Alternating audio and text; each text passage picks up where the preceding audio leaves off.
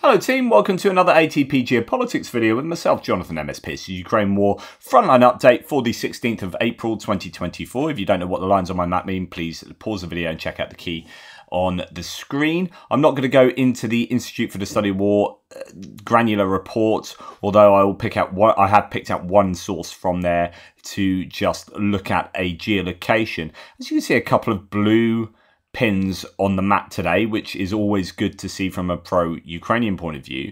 By and large, no change to the northeastern axis, at least not from Kupiansk to Svatove, and from Svatove to Kreminna. There's only a small change, possibly west of Kreminna at the Torsk-Terny salient here. So we pop into Suryat maps. We don't have actually. There was no mapping. There's no tweet to back this up, but anyway, the claim is that the Russians have made some small gains towards Terny, just on the outskirts. Again, we've seen that previously down in this wooded area here, and then the Ukrainians pushed the Russians right back and retook that land. There's a bit of a rejig or a counter-attack by the Ukrainians further south in another tree line below the one I was just talking about, and that's good news if the Ukrainians are pushing back there, getting the Russians away from Yampolivka. It could well be here that the Russians have attacked along this line, but it's highly probable that they haven't taken control of that land, because we've seen previously in this exact area that Suryat maps has a tendency to, we see it all up and down the front line really, that has a tendency to say control of an area is anywhere where Russians have set foot or driven, even if they have been blown up and no longer exist. They control that land. So we'll see whether that is consolidated tomorrow, whether other mappers agree with that, but it looks, I would say it's probably unlikely. They probably just had an attack in that direction, but I am massively speculating, so take what I say with a pinch of salt. But good news to see some blue pins on there. Coming down past the Seversk front line, no changes to that area, even though it's been fairly active around Bilohorivka and indeed between Vesely and Berestova there, but nothing today. In fact, I think there's quite a bit of action around Verkhnoko-Miyanska and Verkhnoko-Miyanka. The Russians have bombed here today. I know that an older lady has died in that settlement, as I believe, but yeah, so there's some activity going on there. And then we come down to Bakhmut. We can look to the west of Bakhmut to Chasiv Yar and see that some gains by the Ukrainians here. I think this is another case of walking back a previously overzealous mapping of Ivanivska, where Suryat Map said that the Russians took full control of Ivanivska. The other mappers did not agree with this and still haven't, and this has been about a week in the difference here. So that, I think, is significant and probably does show that the initial claim by Suryat Maps was overzealous. And in fact, I have heard personally from a source that they are still fighting on the outskirts of Ivanivska, so this would definitely track with what I've heard, and I heard that a good couple of days ago. Whether that's still the case, I'm not sure, but I believe there must be some evidence, hard evidence, that Suryat Maps has seen to change that and not really talk about it, but the reality is I think they were overzealous, as I say, to begin with. Right, we're going to spend a little time looking at Chasiv Yar. Indeed, we have the claim here. This could be a tweet from yesterday's claim that there are some slight gains in this area. Yeah, I think it's this tiny area in a micro district, the canal micro district there. So I think that was on yesterday's map. But that's the tweet that came afterwards. We're going to pop into Emil Kastelhelmi, I think a Finnish analyst here that's giving an analysis of Chasiv Yar. So we can see Bakhmut is here. We have Chasiv Yar there. We have the canal that comes up here. That micro district that I was just showing you some small advances there. We have Ivanivska, I think, down here, and the road and the high ground between the edge of Chasiv Yar that we're talking about, high ground there, and then comes down to Ivanivska here. underneath this road, if I am correct. I think I am correct. Anyway, there you go. That's the canal district of Chasiv Yar. One of the most significant current battles in Ukraine is taking place in the small city of Chasiv Yar. In this thread, I will analyse the current situation, defensive preparations, terrain, participating units, various scenarios and future developments. Chasiv Yar is an important city. It's the last, somewhat larger built area before the crucial crossroads town of Konstantinivka and other important cities in Donetsk. Encircling the city is difficult, as the Donbass Canal forms a difficult obstacle for mechanized units. Let's put that on my map. So Chasiv Yar here has that canal that comes through up here and sort of splits the canal micro district off from the rest of it, but also prevents to some degree a larger encirclement, or at least it would be very difficult. And this is an important city because it acts as a buffer before you get to places like Konstantinivka, Druzhkivka, Kramatorsk and Sloviansk. So the Russians will really want to take Chasiv Yar if they have any hopes of those other settlements. As Emil Kastelhelmi continues, Ukraine has constructed several layers of trenches and other defensive positions north and south of Chasiv Yar. Even if the Russians managed to cross the canal at some point, they would still need to break through multiple fortified positions to seriously threaten the area.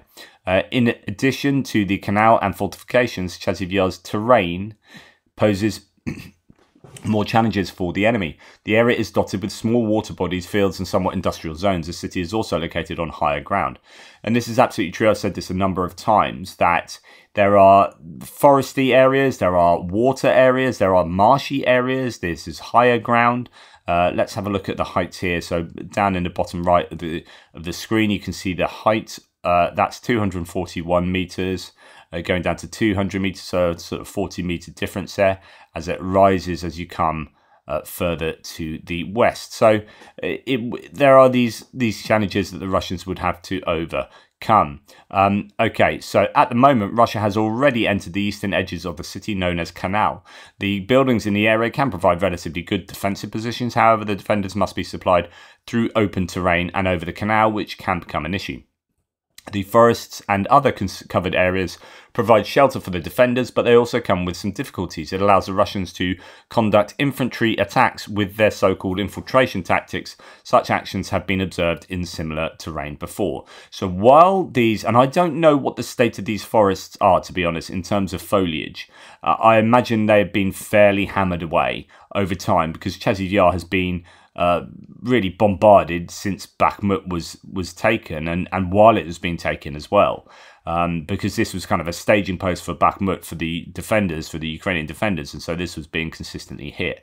But otherwise, these trees would make it very difficult for the Ukrainians to get effective drone attacks on the Russians, and so it acts as cover for the attacking Russians. And that's why, well, I think we've seen them move through the forest area to the south, and we see them try to move in the forest area to the north as well, getting up to here around the canal micro district. And whether they'll sort of move up this road in this tree line, I don't know. We shall see.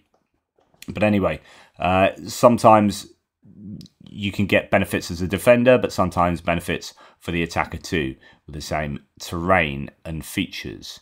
Okay, this means that the Russians will persistently try to attract the defender by throwing infantry detachments in these corridors in order to find exploitable cracks, while also pressuring Ukrainians elsewhere in the city. If success is achieved, it will also be reinforced.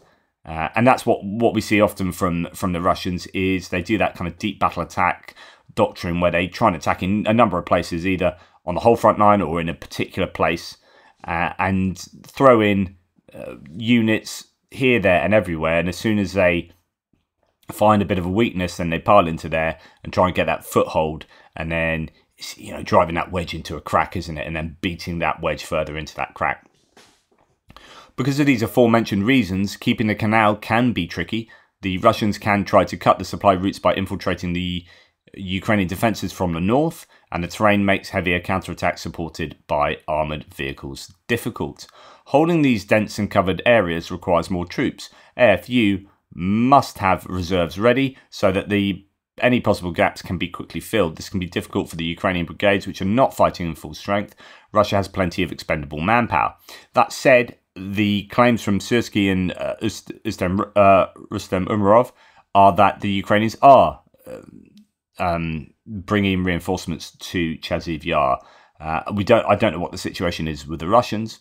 It's possible that the Battle of Chasiv Yar won't consume Russian vehicles as severely as the operations in other directions, like in Terny, Novomykhailivka, or in the fields west of Avdiivka. Available data has not shown as extreme equipment losses in this direction. This is true. We have seen some heavy losses in very relatively fewer spots than we have seen at all the places previously mentioned. Because of the recent heavy losses elsewhere, it wouldn't be a surprise if Russia wanted to switch to more infantry-based action in Chasiv Yar, as the terrain and Ukrainian artillery ammo shortages would also enable it. Next, let's see which units are fighting in the area. Russians likely have elements of the following units in Chasiv Yar. So there's a list of different units. 98th Guards Airborne, so there's a VDV, the more supposedly or once were elite troops, wouldn't say they are anymore. 11th Guards Assault Brigade, 4th, 85th, 200th Motorised Rifle Brigade, some additional regiments from other units, and also Territorial Reserve regiments. The Sever V Brigade is likely in the area. The Terek Cossack Brigade may also be present. The actual size of these units is unclear. It's important to note that when I'm saying elements of certain units, it means the whole isn't necessarily fighting there. They might not even be, this is me talking, there might not even be a whole. These units, as indeed with the Ukrainians as well, are going to be fighting under strength, largely right across the front line. However, many Ukrainian brigades are suffering from a shortage of men, which may explain the current positioning on a relatively short front. There's no indication that the Russians will be experiencing the same issue, at least not in the same magnitude. Still, actual breakthroughs are rare, and the Ukrainians are still able to fight a defensive battle. Even if the Russians manage to eventually push through Chasiv Yar, it doesn't mean they will automatically gain a significant strategic victory in Donetsk. It took the Russians almost a year to advance about 5 to 6 kilometers from Bakhmut to the eastern parts of Chasiv Yar. However, Ukraine is in a worse situation than before, and multiple scenarios are possible. If Russia wants to capture large areas in Donetsk, the time is now. It's precisely what I've been saying over this week, which is, you know, now's the time that the Russians should be absolutely piling in everywhere they can. So this is the moment before Ukrainians get, so if they get that bill through from the Americans, they'll get a load of equipment. The Europeans are trying to fill that gap, and that will take time. We've got the Czech initiative now saying that they found 180,000, today announcing 500,000. Not they found more than that, but actually contracted and are on the way. This all takes time. Once it starts hitting Ukrainian logistics, then the Ukrainians will get the wind behind their sails. Now's the time to do this. But since the Russians are only attacking in a number of places, these kind of 3 areas of the front line, I mean, I don't even think Terny and Torska is an area that they're properly hammering anymore because they've lost an awful lot there. I'd say Chasiv Yar, Avdiivka and Novomykhailivka area, that they're only attacking 3 places, and we are not seeing the huge numbers of vehicles that they've thrown at attacks previously, even last month, the month before, 6 months ago, 12 months ago, 18 months ago. I think the Russians are in a poorer position now than they've ever been. But the Ukrainians are in the poorest position they've been since the beginning of the war. So like I keep telling you, it's about, you know, one side is getting attrited and another side, then the other side is getting attrited as well. And that means that at the beginning of the war, it was like, yeah, both sides are up here. They could do massive attacks, but not get anywhere. And both sides get completely attrited down to this level. They do a Skakewites massive attack, relatively speaking. And even though Ukraine has been massively attrited, they're able to rebut the much smaller massive attack of the Russians. And then you have the same situation. Russians might grind on and take these gains. Chasiv Yar might well fall, and probably will by summer or by the end of summer, whatever it may be. But at what cost? The Russians are just exhausting themselves, and it's all about a mass mobilization. But as discussed the other day, they haven't mass mobilized yet. Why not? And it's because it would just cause economic, I won't say collapse, but an economic heart attack, really, for the Russians, and maybe a hit to the popularity of the war, etc., etc. So I think this is a really fascinating time in a war like that. It's horrible. People are dying. I mean, fascinating in, in a purely abstract kind of strategic sense, where both sides are really struggling, and either side maybe could crumble if one side could get like a major sort of victory, but that kind of major victory is potentially a pipe dream. Anyway, however, Ukraine is in a worse situation than before, and multiple scenarios are possible. If Russia wants to capture large areas in Donetsk, the time is now. If Ukraine manages to hold Chasiv Yar, it will make the Russian political goals significantly more difficult. There aren't any shortcuts towards the belt of cities between Konstantinivka and Kramatorsk, so a failed offensive here means a more difficult grind somewhere else. And that's true. So you can see a lot of rationale for putting in huge effort into defending Chasiv Yar, because you got to fight somewhere. Otherwise, if you just give them Chasiv Yar, say we don't really need it, and then go and take somewhere else, then the Russians just move forward and then fight you in that new place. So as long as this is the optimal defensive position, and there might be more optimal places behind, but the problem is you allow them to get further to the west, and you allow this belt of cities to be even more effectively bombarded by the Russian artillery that gets closer and closer. You start having mortars taking their effect or whatever. Yeah, it's a problem. So you want to keep them away from there. You want to fight in Chasiv Yar, and I think the Ukrainians will put up a really big fight there, but they are on their knees. It's just that I don't really think Russia are particularly flying at the moment. And sort of similar situation in Avdiivka, where the Ukrainians have been beaten back there. They're desperate for equipment. They're on their knees, but also the Russians are losing massive amounts of equipment around here. We've seen around Tonyenka just stupendous amounts of kit lost there. They are, I think, having some success that is worrying up in this northern area. They are appearing to be even closer to Novobakhmativka now as they move along the railway line between Novokonyovo, where they've had some success over the last week, and Berdichi. So this is, I think, the most worrying aspect of this whole Avdiivka front line here, because they're going to get in, come down here on the higher ground, and not have to navigate themselves across the River Derna there. So we come down to Semenivka, Berdichi to Semenivka, and the area in between. This is an agreement of the mappers, so this might not be any movement from the last 24 hours. This was the movement that Surat Maps claimed yesterday, and it appears the other mappers agree with that, and I think it's hardly surprising. It's just filling in the area between Semenivka and Berdichi on the eastern side of the river, so that's pushing the Ukrainians back over the river, and that was always going to happen. What I think is important to note is this, that the Ukrainians have pushed, as according to Surat Maps, unless it was an overzealous mapping, which is always possible, but the Ukrainians might have pushed the Russians back at Semenivka.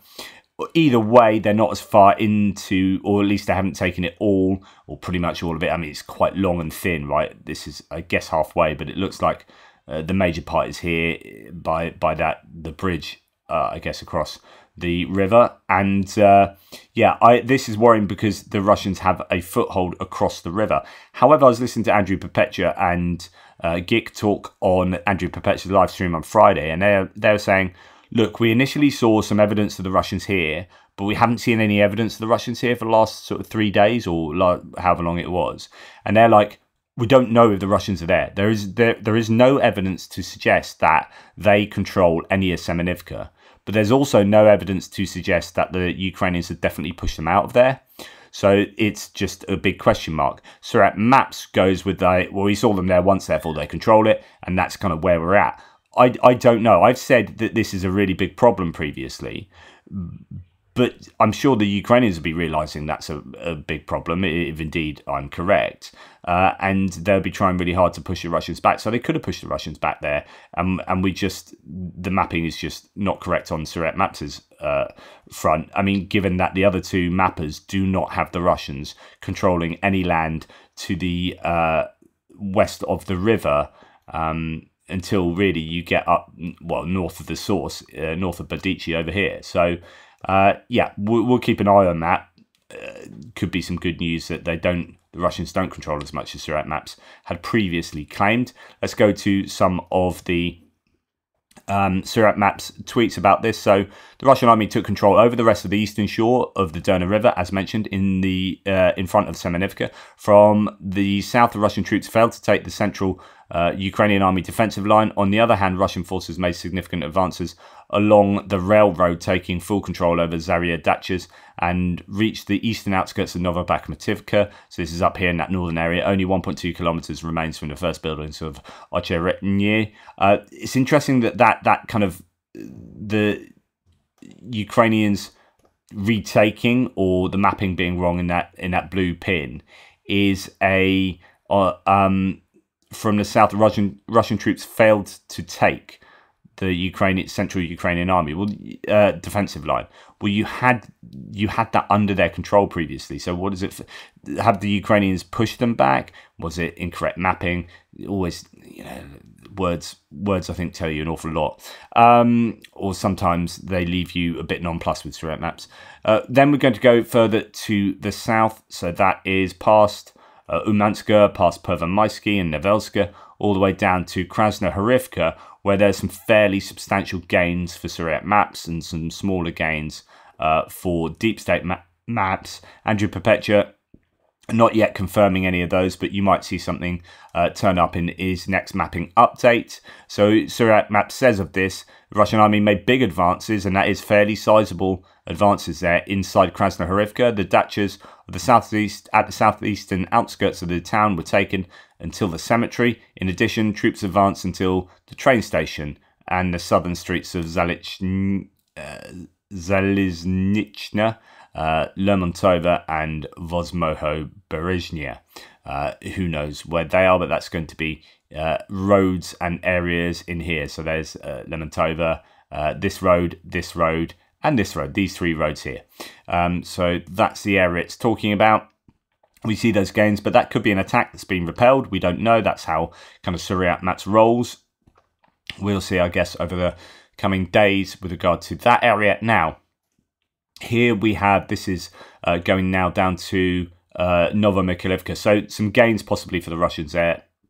A little bit of a worry as they're picking up steam in Krasnohorivka at the moment. Novomykhailivka, Andrew Perpetua has called this like a failed attack, even though they have taken most of Novomykhailivka. He's previously said like the amount of equipment they've lost here is basically why you're seeing them try again in other places, because this has been like hitting their head against a brick wall.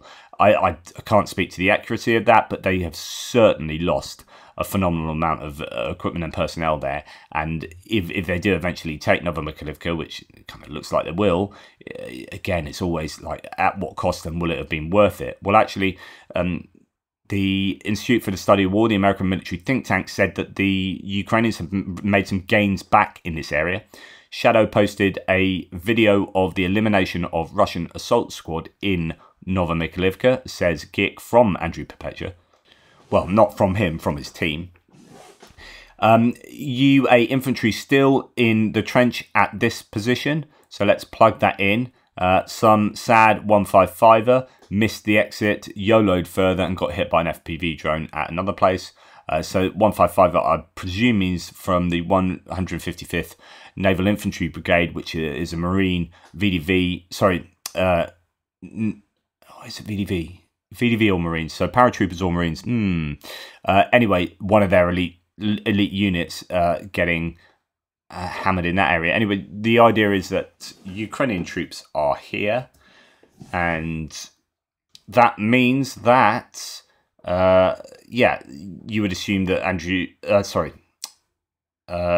you would assume that this is grey zone and that Surek maps is not correct in their assessment that the Russians control quite a bit of land to the west of there.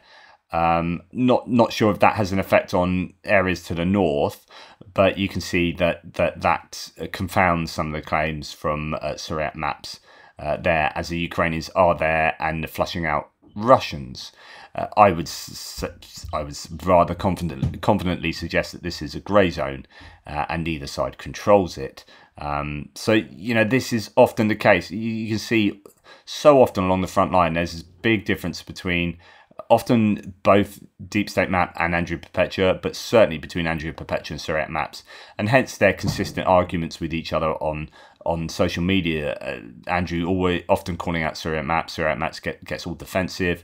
And yeah, I would side with Andrew Perpetua just to be more conservative. But as I keep saying, these claims often end up being true because the Russians are pushing inexorably to the west. Anyway, some gains further to the south here, to west of Solodka, between Novomikhailivka and Volodymyrivka here at the bottom of the Donetsk front line.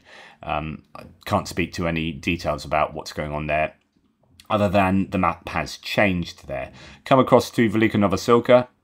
Deep State map has some small changes with Suret maps in an area of some tree lines, or a tree line by Staromyolska, but nothing huge there. And again, some really big difference there between the mappers, with Andrew Perpetua much more conservative in his claims there. No change to Robotina, although I think, what do we have here? Yeah, so this I think is from yesterday possibly, and then the tweet came out after the mapping change was made. Here, situation in that place. Let's try it out. Velika Novosilikovskaya. Not bad. Russian army made small advances southwest of Staromyolska. On the other hand, oh no, sorry, this is not. I thought that was Robotina. No, this is back in the Velika Novosilka. Then it's not from yesterday. That's me talking absolute nonsense. It's this area that we're talking about there. So that's some success for the Russians there. On the other hand, the Ukrainian army managed to repel every Russian attempt to enter Uruzhaini. So that's interesting. So there's obviously been multiple attempts, and in fact we have heard that quite a bit recently. Uruzhaini has been back on in the socials a little bit with regard to Russians trying to attack there, but not succeeding at all, and that's admitted there by Suret Map. So no change to Robotina, no change to the Dnipro River Delta either. And that's that for the update today. Really appreciate you choosing to get your updates from me. Please like, subscribe and share. It really is appreciated.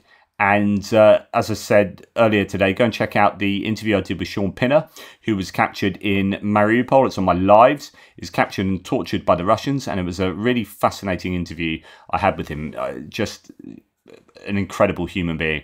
So that was a really good chat. I enjoyed that. I always like it, again, clapping myself on the back here to a degree, so I don't mean to do it like that, but I do like it when I speak to people.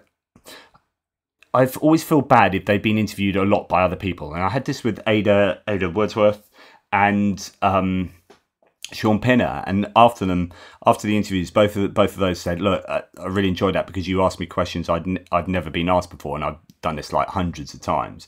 I'm like, "That's good. That's exactly what I wanted." And I was really upset because there were two questions I had on my piece of paper that I never got to ask him, that were like, they were quite dark questions. They really got to the heart of the matter, and I never got to asking them, and I kicked myself afterwards. Anyway, go and check it out, see what you think, and yeah, take care. Speak to you soon. Toodle pits.